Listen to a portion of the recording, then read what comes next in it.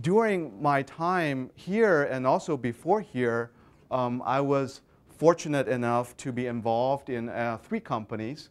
The first company actually I founded with a good friend of mine was in Sweden. And then at that time, both of my PhD advisor and my postdoc advisors, they're inventors and they're very entrepreneurial, so I guess I got the bug. And so that was after my PhD. I spent a summer in Sweden and we got a company started. And I think over the years raised some $30 million. They quickly burned through, so there's a different story. And so I have some reflections from that experience. That was back in the late 90s, so everything was easy from that perspective in terms of raising money. And then more recently, we spun out a company in Taiwan using technology license from UW, and I have almost like completely different experience here than the one in Europe. Cultures are very different and everything is very different. And then also spun something out in Seattle that we're doing things a little bit differently and give it a try and not try to get to use venture capital money because that's not always nice. You know, there are many ways to make impact and translate into a product. You could do licensing, there's many, many ways, but you know, the one that I focused on is to spin off a company assuming that whatever that you want to translate into a product requires resources. You know, it could be an instrument that you need to design and put out. It could be a product you need to tweak. In any case, those would require resources that oftentimes you might need to spin off a company on. So there's different routes to do that. One of the routes to do it is you put money in yourself. And there are plenty of people that do that, and in some cultures, I think that they would require you to do that. Angels, fans and family, I think that's another route that you can do. I think that angels here is probably pretty good with IT type stuff, and biotech, I am not so sure. Friends and family, I would, you know, generally stay away from if you want to keep friends and family. You can apply for SBIR funding, so that's another route, but that's always takes a long time to get. Venture capitalist, that is a very good route to do if you have the appetite for that. But that's, I think, very traditional, and the two that I was involved in started out that way, and there's definitely issues with that. And so the one that I'm going to talk a little bit more about, which is the one that the most recent one that I was doing, and that actually we intentionally stay away from venture capitalists and then try to work with corporate partners and then get some corporate investments and so on and so forth. And the reason is that if you start a company, at least the experience that I have, the fortunate thing is that I don't have to do too much. So that's not me. That's somebody else that's kind of got stuck there. And that is, there's really a lot of stuff that you have to worry about. And so if you go through the list, if I just kind of think about it, you have to specify your product, you have to do your market research. You just don't have the know-how. Many of the market research that companies do is through their users and so on and so forth. If you don't have a distribution channel to get feedback from users, sometimes it's hard. If you spent $5,000, $10,000 on a market report, that usually is not very good. I know that because for some of those reports that I saw that they charge $10,000, $15,000, they interview me and I know nothing about the fields. There's a number of things from validation, manufacturing, sourcing, supply chain. You have to have different risk management. You have to cost down your instrument, quality control. So just to get a product out. Then you have the business side with distribution. You have to be able to service your user. You will be surprised, and the kind of story that I was told is that I think 90% of the users are very intelligent, but you'll be amazed some of the things are out there and how stupid somebody can be. Freedom to operate, IP type stuff. Managing growth is a big thing because I know a number of the colleagues or friends that I have that they raise a lot of money, and they, literally a lot of money, and they were hiring 20 to 30 people a month for, to build up within a year, to be big enough to really drive it. And managing growth is just, tough. The existing people have to spend time interviewing, so the productivity goes way down. And so then you have documentation, those kind of stuff. When we're trying to get something through FDA, I was surprised how much kind of documentations that they're doing. It's just, it's just insane.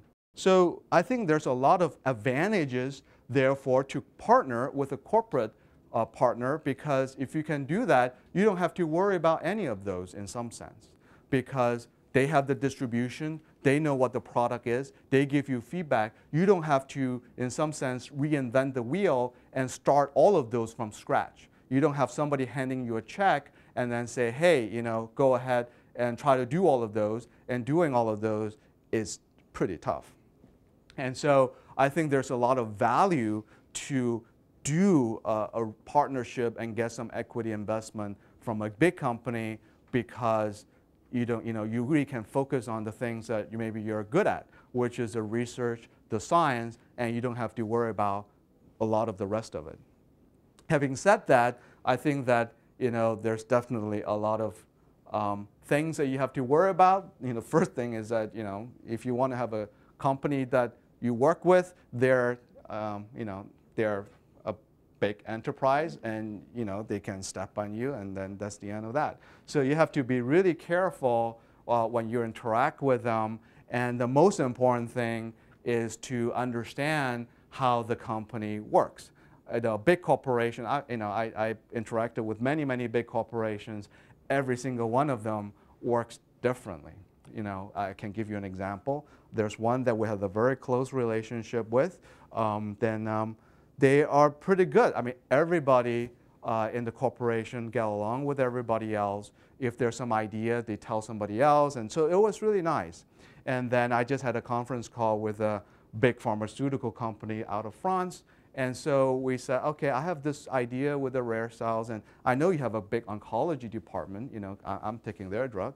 And so the first, and they're actually, I know quite well, and we're friends and so on and so forth. So he was very honest with me, and he said that if you want your idea to go in our company, the last thing you want is for me to tell them, because if they get that, they're getting input from the other divisions, they just completely shut it down. So then I asked, what do you do? Can you just give me the contact so I can just drop them an email and a note and follow up? And he says, yes, that's the other way that they will completely ignore you and not follow your idea.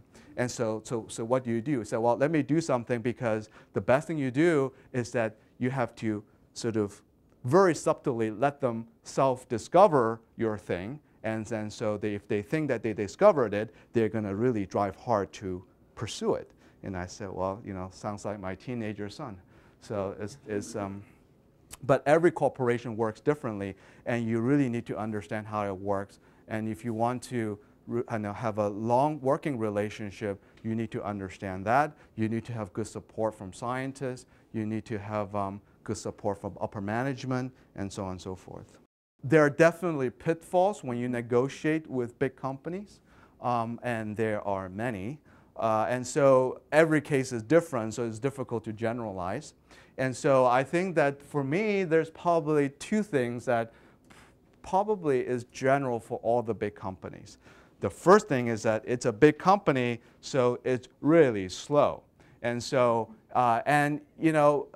you kind of really need to know what slow means, because you cannot just say that it's slow and then, well, let's see what happens. You kind of have to understand how they work, so that if you think enough time has passed, you give them some time, but then you follow up and so on and so forth. But even then it's slow. But you need to kind of be persistent about it and really try to work with them. But then there's definitely a process, and they can be quite slow. The other thing is that there are people in the company that you work really well with, the scientists, the business development, the marketing people, and so on and so forth. And in every company, there's going to be some boogeyman or group of people that is going to almost kill your deal. And so you have to really watch out for those people and understand who they are. In most companies, the fortunate thing is that they group them together, and then it's easy to identify. They're called general counsels or attorneys or lawyers. So, but you need to be aware. They basically have very wide elbows, and you just kind of have to anticipate that and not get put off too much. I think the nice thing, after all those is that in a company, when you start a company, you get gratifications from different things. For me, I think is that, in an academic lab, as a PI of a lab is is an extremely energy dissipating system, meaning that you put a lot of energy in, and the moment you stop, it goes to crap. But the output is that you'll never be able to grow a lab, so to speak. You maintain it, and your product is the papers and the people and so on. Whereas in the company, regardless of what financial return you have, I think it's very gratifying to see the fact that you have a seed. For example, the company in Sweden, because they raise so much money. After I'm done with them for a year, basically financial return is zero. But then it's very gratifying to see that from the ideas that you have, regardless of what happened on the business side, there are products that came out from your idea. They're selling things to top 10 of the 12 pharmas, I think. And so you're growing an entity that originated from somewhere. I think that's another motivation that is very good to have, at least, as kind of a reward.